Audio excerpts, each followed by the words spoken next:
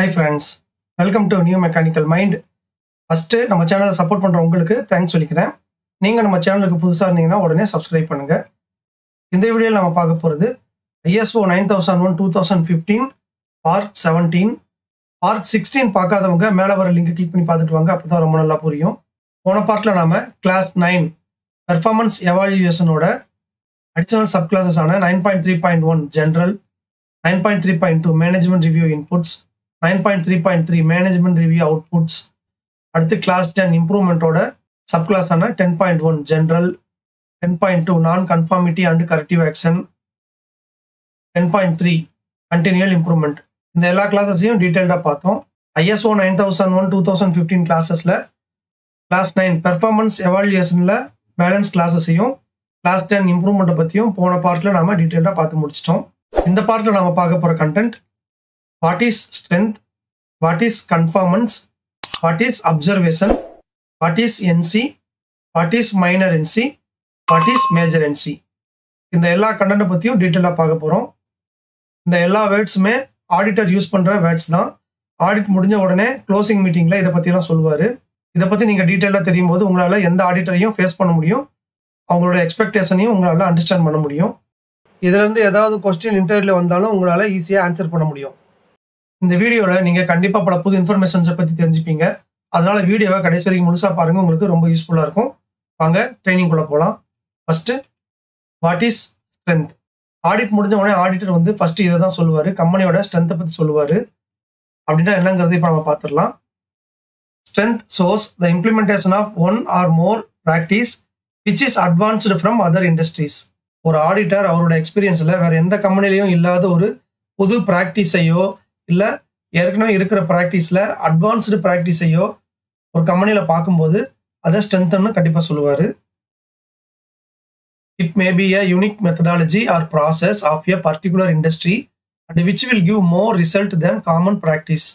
ஒரு ஸ்பெசிஃபிக் மெத்தடாலஜியையோ இல்லை ப்ராசஸையோ ஃபாலோ பண்ணி ஒரு கம்பெனி மற்ற கம்பெனியோட நார்மல் ப்ராக்டிஸை காட்டிலும் அதிகமான ரிசல்ட் எடுத்தாங்கன்னா அதையும் ஸ்ட்ரென்த்னு சொல்லுவாங்க. It will be a benchmark method or operation for other industries. ஒரு கம்பெனியில் ஃபாலோ பண்ணுற மெத்தட் இல்லை ஆப்ரேஷன் மற்ற கம்பெனிக்கு ஒரு எக்ஸாம்பிளாக இல்லை பெஞ்ச்மார்க்காக இருக்கிறதையும் ஸ்ட்ரென்த்னு சொல்லுவாங்க. It could be the usage of latest technology, machines or software etc. for manufacturing. Manufacturing இல்லை ப்ரொடக்ஷன் பண்ணுறதுக்கு லேட்டஸ்ட் டெக்னாலஜியையோ மெஷினையோ சாஃப்ட்வேரையோ ஒரு கம்பெனி யூஸ் பண்ணாங்கன்னா அதையும் ஸ்ட்ரென்த்னு சொல்லுவாங்க. Finally, a strength is a resource or capacity the organization can use effectively to achieve its objectives, which may give surprise to the auditor sometime. சில சமயம் ஒரு company அவங்களோட அப்ஜெக்டிவை அச்சீவ் பண்ணுறதுக்காக வச்சிருக்கிற ரிசோர்ஸையும் கெப்பாசிட்டியையும் பார்த்து ஆடிட்டர் சர்ப்ரைஸ் ஆனாங்கன்னா அதையும் ஸ்ட்ரென்த்னு சொல்லுவாங்க. இந்த மாதிரி விஷயங்களை ஆடிட்டர் வந்து ஆடிட் பண்ணும்போது பார்த்தாங்கன்னா அதையெல்லாம் மென்ஷன் பண்ணி க்ளோசிங் மீட்டிங்கில் ஸ்ட்ரென்த்னு சொல்லுவார். அடுத்து நம்ம பார்க்க போகிறது வாட் இஸ் கன்ஃபார்மன்ஸ். மேக்ஸிமம் கன்ஃபார்மன்ஸை பற்றி நிறைய ஆடிட்டர் சொல்ல மாட்டாங்க. அந்த கன்ஃபார்மன்ஸ்னா என்னங்கிறத பற்றி இப்போ நம்ம பார்த்துடலாம். Fulfilment of A requirement, expectation, established, mandatory R implicit ISO 9000 2015 3.6.4 இந்த quality management system QMS. ISO 9000 2015 class 3.6.4 இதில் நேரடியான இல்லை மறைமுகமான நீட்ஸ் அண்ட் எக்ஸ்பெக்டேஷன்ஸ் இதை பற்றியெல்லாம் டீட்டெயில்டாக சொல்லியிருக்காங்க. அந்த நீட்ஸையும் எக்ஸ்பெக்டேஷன்ஸையும் ஃபுல்ஃபில் பண்ணும்போது இல்லை மீட் பண்ணும்போது அதை கன்ஃபார்மன்ஸ்னு சொல்லுவாங்க. Conformance is how well something such as a product, service R a system meets a specified standard. ஒரு குறிப்பிட்ட ஸ்டாண்டர்டை ஒரு ப்ராடக்ட் இல்லை சர்வீஸ் இல்லை சிஸ்டம் இது மீட் பண்ணும்போது அதையும் கன்ஃபார்மன்ஸ்னு சொல்லுவாங்க. It may also referred as. இந்த கன்ஃபார்மன்ஸை ஆக்ஷனாக சொல்லணும்னா கன்ஃபார்மன்ஸ் டெஸ்டிங். ஏதாவது ஒரு கேரக்டரை இல்லை குவாலிட்டியை கன்ஃபார்ம் பண்ணுறதுக்கு நாம் பண்ணுற கன்ஃபார்மன்ஸ் டெஸ்டிங், இல்லை testing to determine weather a product or system meets some specified standard. ஒரு ப்ராடக்டோ இல்லை சிஸ்டமோ ஒரு குறிப்பிட்ட ஸ்டாண்டர்டை மீட் பண்ணுதா இல்லையாங்கிறத கன்ஃபார்ம் பண்ணுறதுக்கு பண்ணுற டெஸ்ட்டையும் கன்ஃபார்மன்ஸ்ன்னு சொல்லுவாங்க. இது எல்லாமே கன்ஃபார்மன்ஸுக்கான டெஃபினிஷன்ஸ். பட் ஆடிட்ல கன்ஃபார்மன்ஸ்னா ஒரு குறிப்பிட்ட ஸ்டாண்டர்டையோ இல்லை ரெக்யர்மெண்ட்டையோ மீட் பண்றது தான் கன்ஃபார்மன்ஸ்னு சொல்லுவாங்க. இப்போ உங்களுக்கு கன்ஃபார்மன்ஸ்னா என்னங்கிறத பத்தியும் ஆடிட்ல கன்ஃபார்மன்ஸ்னா எதை மீன் பண்ணுதுங்கிறத பத்தியும் ஒரு ஐடியா கிடைச்சிருக்கும். அடுத்து நம்ம பார்க்க போறது வாட் இஸ் அப்சர்வேஷன். அப்சர்வேஷன்னா என்ன? இந்த அப்சர்வேஷன்ங்கிற வார்த்தையையும் ஆடிட்டர் வந்து கண்டிப்பா யூஸ் பண்ணுவாரு ஆடிட் முடிஞ்சதுக்கு அப்புறம். அதை பத்தி தான் இப்போ நம்ம பார்க்க போறோம். All observations of audit R opportunities for improvement OFI. However, all opportunities for improvement have various sources as audit results and evaluations of the quality management system. Observations opportunities for improvement கூட சொல்லுவாங்க. இந்த observation points எல்லாம் auditor வந்து audit பண்ணும்போதும் audit முடிஞ்சதுக்கு அப்புறமும் இந்த ரிசல்ட்ஸ்ல இருந்து நமக்கு சொல்லுவாரு. Observations are deviations to the requirements recorded on an audit action list generally, and they could affect the quality management system some extent. அப்சர்வேஷன்ங்கிறது ஒரு ரெக்குயர்மெண்ட் இல்ல ஸ்டாண்டர்ட்ல இருந்து ஸ்லைட்டா டிவியேட் ஆகிருக்கும். இதை ஆடிட்டர் ஆடிட் பண்ணும்போது ரெக்கார்ட் பண்ணியிருப்பாரு. இந்த அப்சர்வேஷன்ஸ் அதாவது இந்த மைனர் டிவியேஷன் மூலமா கம்பெனியோட குவாலிட்டி மேனேஜ்மெண்ட் சிஸ்டம்ல சின்னதா பாதிப்பு ஏற்படலாம். It shows a finding which can be improved upon and does not conform to major or minor non-compliance. இந்த அப்சர்வேஷன் பாயிண்ட்ஸை ஒரு கம்பெனி சீக்கிரமாகவும் சிம்பிளாகவும் ஆக்ஷன்ஸை எடுத்து க்ளோஸ் பண்ண முடியும். இது மேஜர் இல்லை மைனர் நான் கன்ஃபார்மன்ஸ்ல வராது.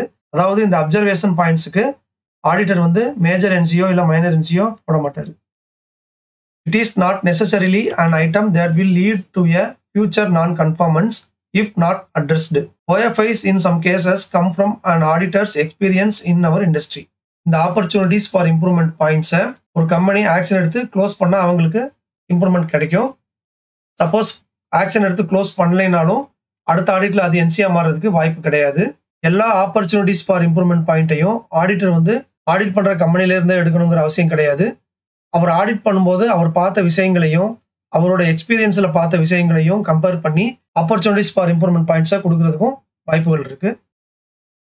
Observation means a situation or condition where actions can be taken to enhance its performance in the delivery of products or services or to eliminate the causes of a potential non-conformity or other undesirable situation in order to prevent its occurrence.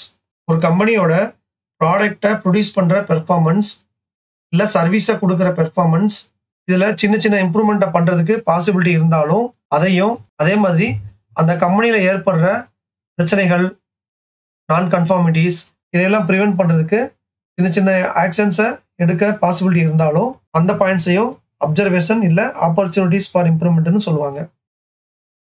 It requires to be identified and selected to implement a required action. ISO 9001:2015 Class 10 Numeral 10.3. External auditor தான் audit பண்ணி இந்த observation பாயிண்ட்ஸையோ இல்ல opportunities for improvement பாயிண்ட்ஸையோ சொல்லணுங்கிற அவசியம் கிடையாது.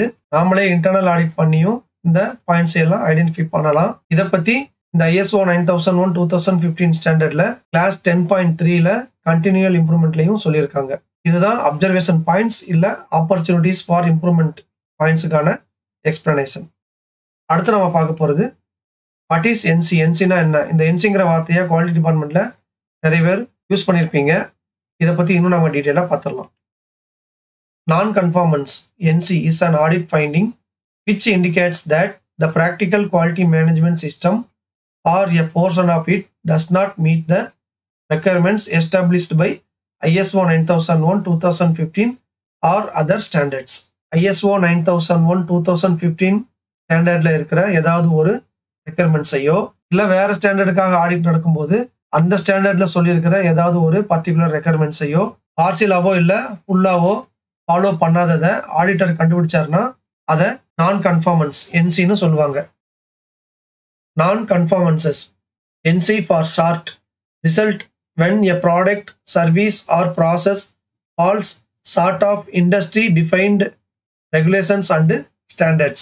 ஒரு கம்பெனியில define பண்ணியிருக்கிற ரெகுலேஷனையோ இல்ல ஸ்டாண்டர்டையோ அவங்களோட ப்ராடக்ட், சர்வீஸ் இல்ல ப்ராசஸ் ஃபாலோ பண்ணலைன்னா அதையும் நான் கன்ஃபார்மன்ஸ் NCன்னு சொல்லுவாங்க.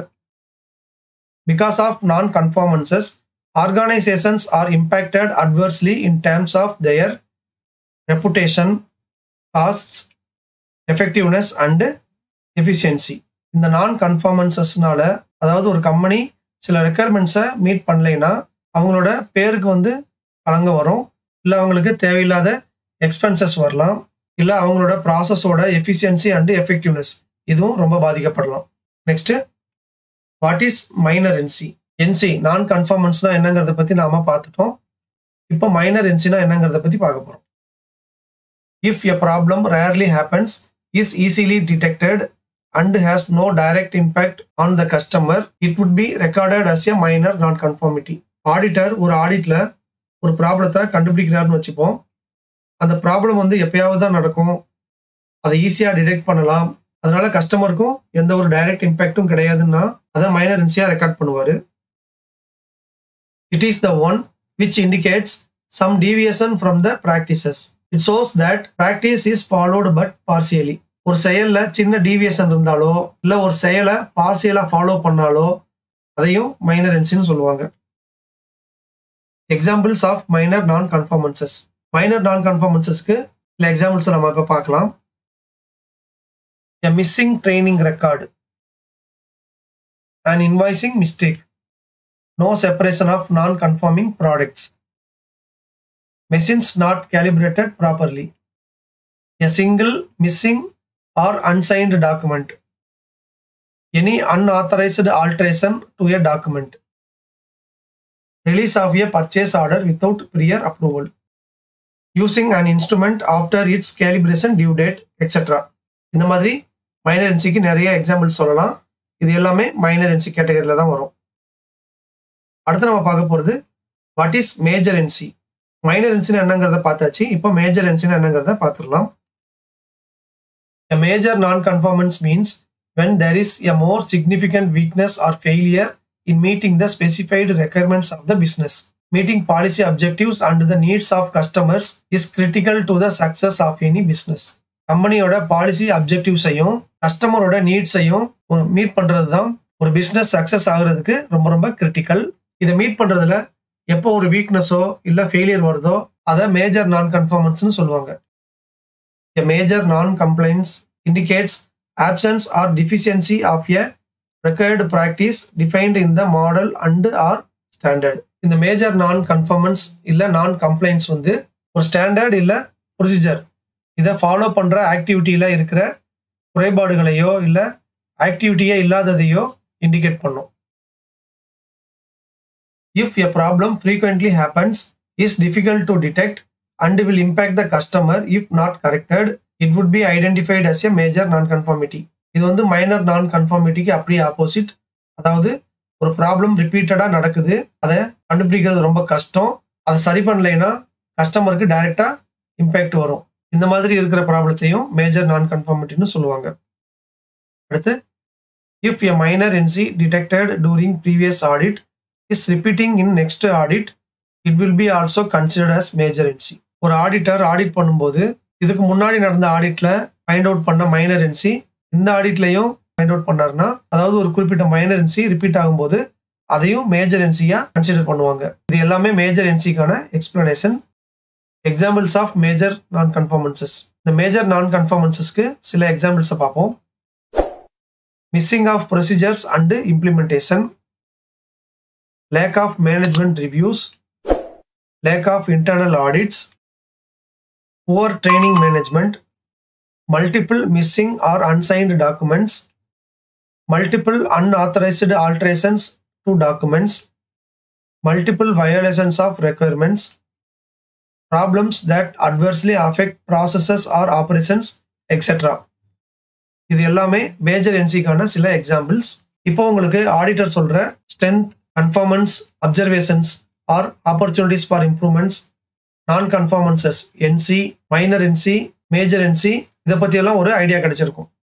ஓகே ஃப்ரெண்ட்ஸ், இதோட ISO 9001 2015 Part-17 வீடியோ முடியுது. இந்த வீடியோ உங்களுக்கு யூஸ்ஃபுல்லா இருந்திருக்கும்னு நினைக்கிறேன். இந்த வீடியோ உங்களுக்கு பிடிச்சிருந்ததுன்னா லைக் பண்ணுங்க, உங்க ஃப்ரெண்ட்ஸ் எல்லாருக்கும் ஷேர் பண்ணுங்க. உங்க லைக்ஸ் தான் அடுத்த வீடியோவை இமீடியட்டா போறதுக்கு மோட்டிவேஷனா இருக்கும். இது வரைக்கும் நம்ம சேனலை சப்ஸ்கிரைப் பண்ணாதவங்க உடனே சப்ஸ்கிரைப் பண்ணுங்க. கூடவே பெல் ஐக்கான் பட்டனையும் பிரஸ் பண்ணி வச்சுக்கோங்க. அப்பதான் அடுத்த வீடியோ அப்லோட் பண்ணும்போது உங்களுக்கு நோட்டிபிகேஷன்ல உடனே வரும். உங்களுக்கு டவுட்ஸ் இல்ல கமெண்ட்ஸ் ஏதாவது இருந்ததுன்னா அதை கமெண்ட் செக்ஷன்ல போடுங்க. மறுபடியும் அடுத்த வீடியோல மீட் பண்ணலாம். தேங்க்யூ.